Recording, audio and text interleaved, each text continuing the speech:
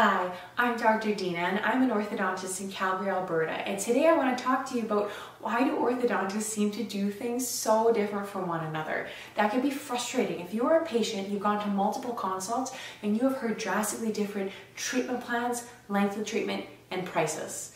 Now, that's because we all take different routes to get to the same end goal. Some of this depends on where we got our education. We were taught a different way, and a lot of it depends on personal experience. We tend to stick with the types of appliances that we personally in our hands get the best results with, and then that's what we offer to the patients. So we all take a different route to get to the end goal. We all push teeth a different way, but if you're seeing a board certified orthodontist, you're going to get a great result. What's more important is you pick the place that you're most comfortable with, the treatment plan, the appliances that were presented, the doctor, the staff, those sorts of things. You can put them into making your decision.